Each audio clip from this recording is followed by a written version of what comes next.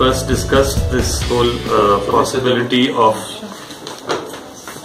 creating a whole buzz around accessibility for EV in a legal sense. So just like you have, let's say, preferential access for the disabled, it should be possible for EV drivers to be able to get certain facilities, to be able to get to closer parking, for example, or charged parkings. That's, by the way, there in School of Planning and Architecture. There are 2 charging points in the planning because of particular professors owning. Snehanshu and one more, some planning department professor. Anyway, so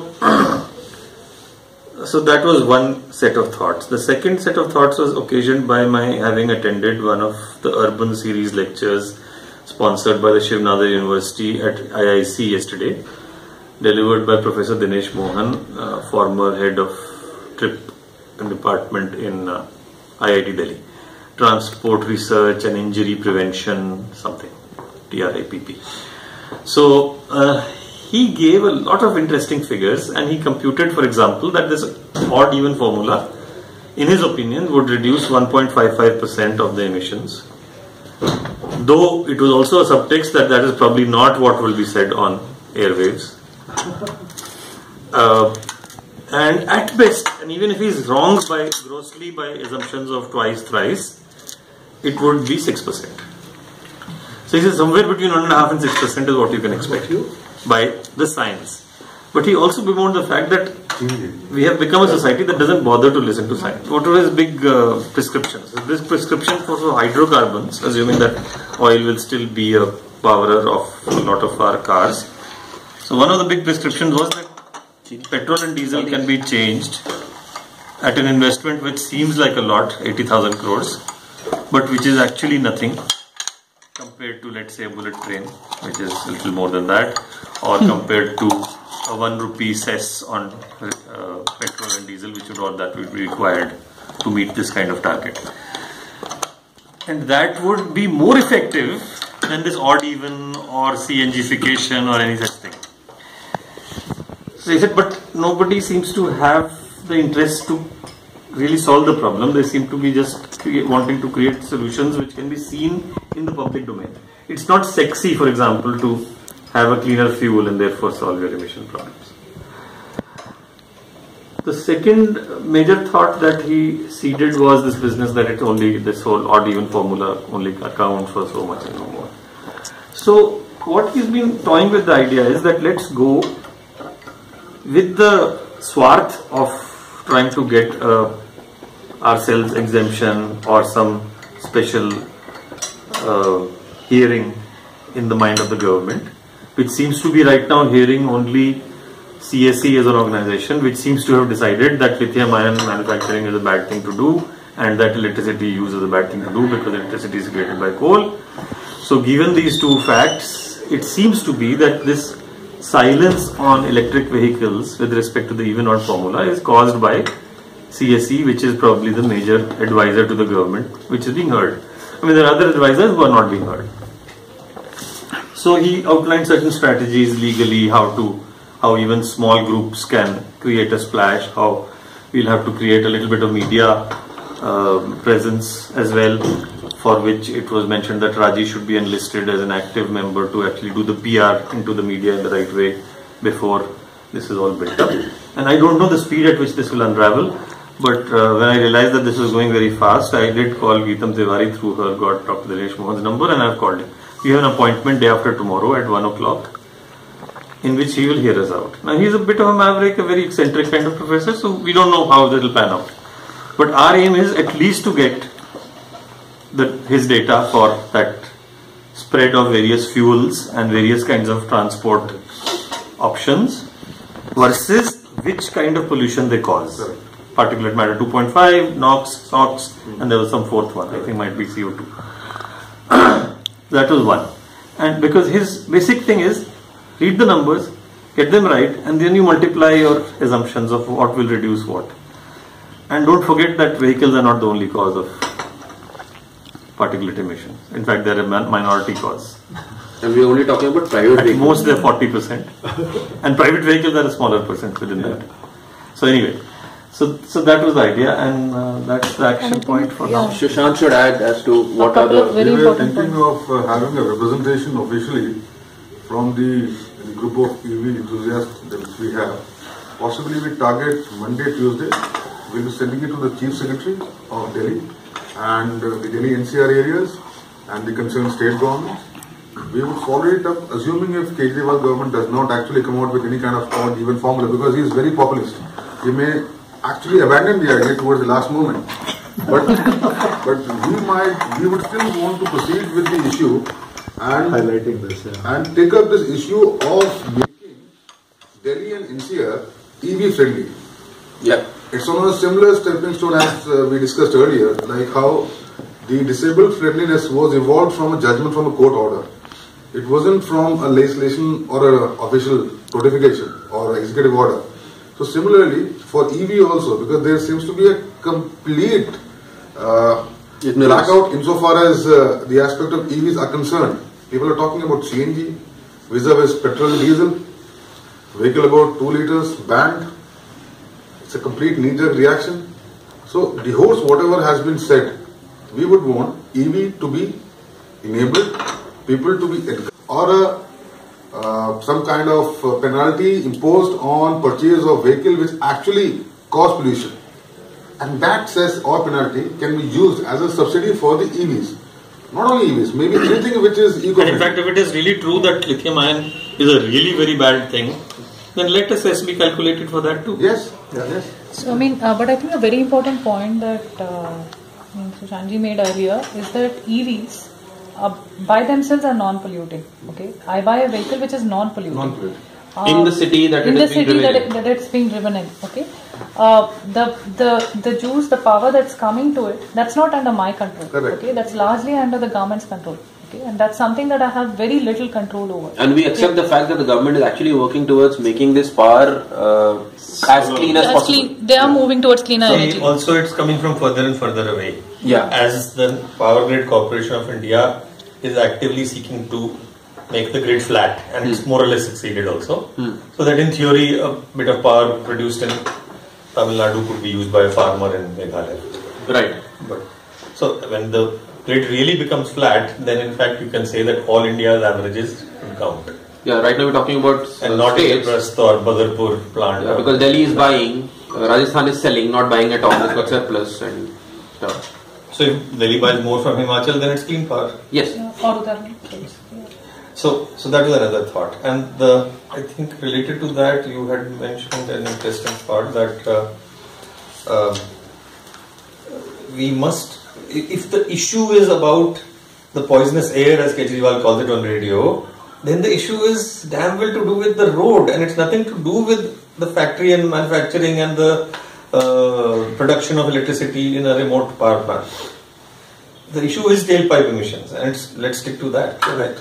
And I think we should be able to make the point that there was some anticipation of the kind of counter arguments people might get. And well, on that note, let's say we're saying that 40% of the emission is from all the vehicles on the roads, out of that 40%, 15% or 40%, which is actually 10% of all vehicles. 15 of 100. 15 of 100 is from private cars. Not 15 of 100. No, so 40% is of pollution on Delhi roads is from vehicles, right? So 15 out of that 40%, no? Then 15 of the whole. 15 of the 100. 15 of the whole. So 15% are private cars. Now, so Kejriwal at best can argue 7.5.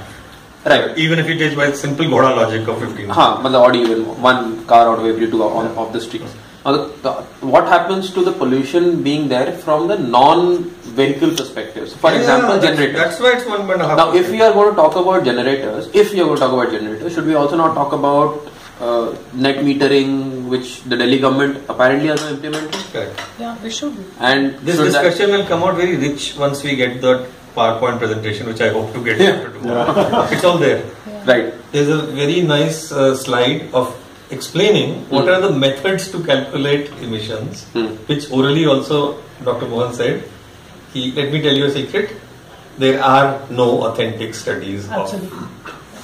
And you know that. Because nobody has ever done said that electrics pollute more than the small super efficient cars, but those cars are not in the market here in India. So you're talking about running the car or manufacturing? Everything, On the total road cost, pollution? on the road, total cost. I mean, they calculate. That's the total. That's fine. I mean, manufacturing plus running kind of estimates that are Accepted. available. I don't think Yeah. we need to argue that point too But much. if you look at the stuff which is there in the net, whatever, arguing running an electric car here in India is extremely polluting, given that the energy mix that we get is mostly from coal. Okay. See, I made that point in that E2O meeting at that Yeah. hotel in Aerocity.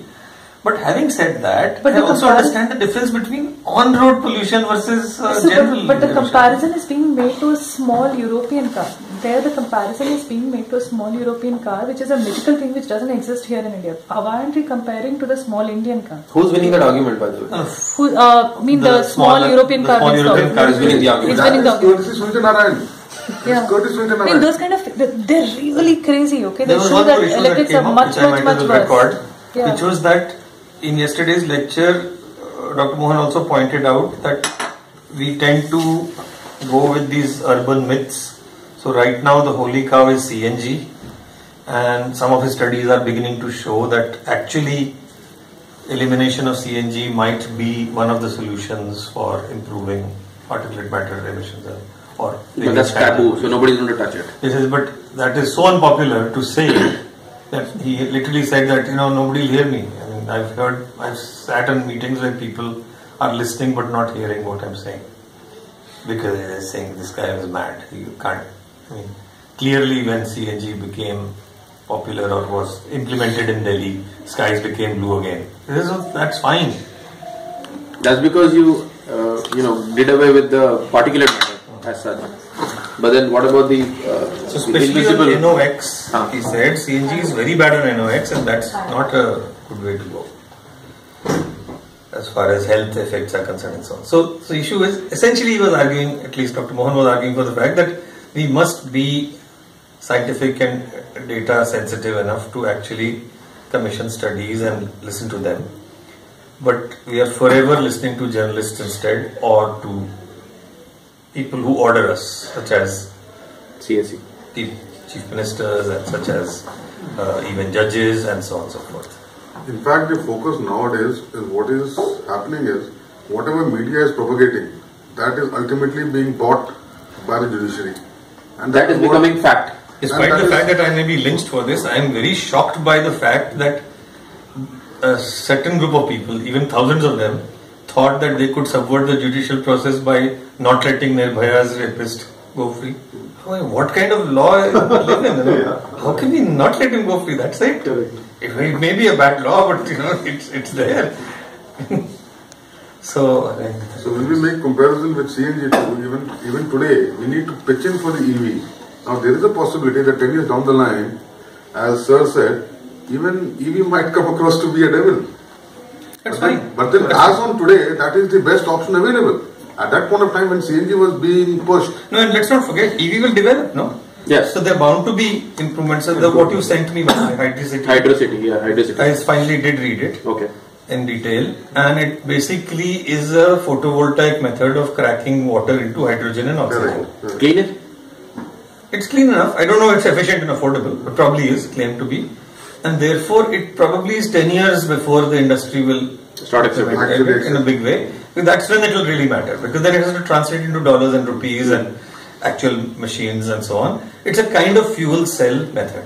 Right. So essentially saying, when the sun shines, you create the hydrogen, and when the sun is not shining, you create high temperature turbines or recombine them to form various kinds of fuel cells to run various devices. So on paper it looks So it's good because water is a very abundant source of, there is a lot of water around, in the sea for example. Yeah. So if you crack it all up into hydrogen, then it's a light chemical. And if you crack it up at a small enough scale, and that's the other question which this doesn't answer yet. One of the problems with hydrogen as a fuel is that when you crack it up, a very small weight of hydrogen requires a large volume or a very high pressure to keep it in liquid form. Otherwise it's explosive, isn't it? No, it highly burns. It's volatile. not explosive. It is explosive, yes. But more than explosive, it's the lightest known material, so it requires large volume, or it requires high pressure, or very low temperature, or a combination of. So कोई ना कोई एक. So this is a problem. So the best storage medium for hydrogen so far has been found to be a metal hydride, sodium hydride, for example. So it comes as brown powder.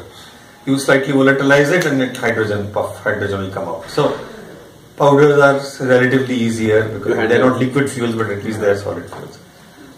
So these are issues that are not addressed in this article, and these issues will come in the way because finally you can't be producing hydrogen and storing it overnight to using in the evenings because you need to do live things. If you're producing hydrogen, you better start consuming it more or less simultaneously. Okay. Otherwise, you can't start having pressurized chambers in every house or every establishment. So that's my guess at the current reading. On hydrocity. So Purdue University, good set of researchers in energy, yes, it's well known for that. Let's hope we come up with something. So I'm sure CSE is sitting on reports, on data, like the kind I see on the internet, which are comparing an average Indian electric car, comparing that to the super efficient European cars, showing how bad we are. Okay, and there's some crazy graphs out there. Okay. So this crazy graph on a super efficient electric car, if you take super efficient IC engine car, if you take those numbers out and we try and get an Indian car, say an Alto or something, and try and get some numbers from somewhere. That's what we need. That's what we need, and we need the same thing for the E2O. That's exactly what we have to request from. So that's what we need to do. E2O I think will jana chahiye. Yeah, we need to. They will have those. I would suggest that we should also include the most efficient diesel and the petrol car vis-a-vis the E2O. Exactly. So as to put at rest any argument exactly. when it comes to efficiency, or for that matter, on the emissions. We need to find the most efficient cars. Volvo is the most efficient one. Yeah. So the structured argument has to be that first we have to negate the off-road pollution and emissions. By saying that the primary purpose of the current pollution issues in our large cities is not about overall emissions, which is a national issue and a consumption issue, but it's more about tailpipe emissions. Because if bigger emissions are an issue, then we should all turn vegetarian first. There's a huge amount of reduction of emissions that will be caused by reduced amount of fertilizer use if we all became vegetarian. But we're not looking at that.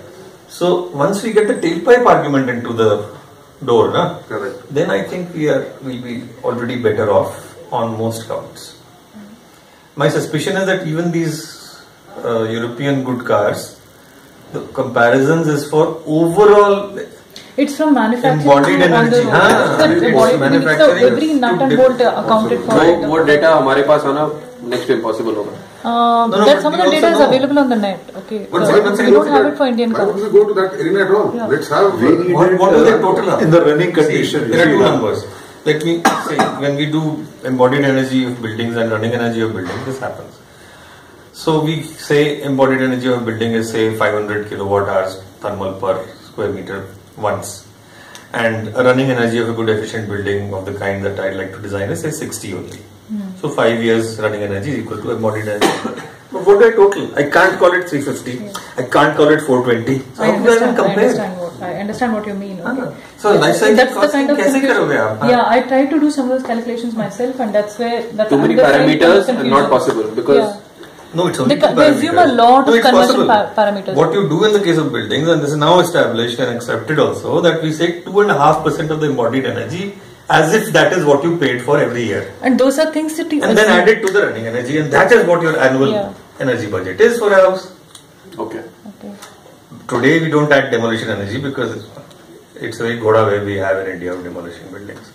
But clearly we should have demolition energy someday as well. Hey, shall we call it a day? Call it a night.